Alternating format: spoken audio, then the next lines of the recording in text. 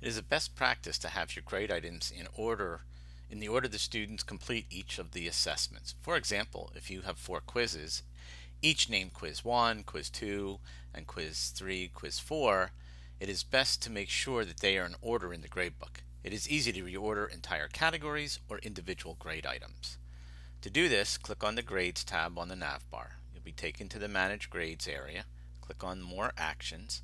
Click on Reorder. You should note that there is no drag and drop interface to reorder the grade items. So to reorder a category, you simply click on the Sort Order drop-down list from the category name and change the order. To reorder an individual grade item, you click on the Sort Order drop-down list from the grade item and change the number. When all the reordering is done, click the Save, and you'll get a message at the bottom telling you that the reordering was successful.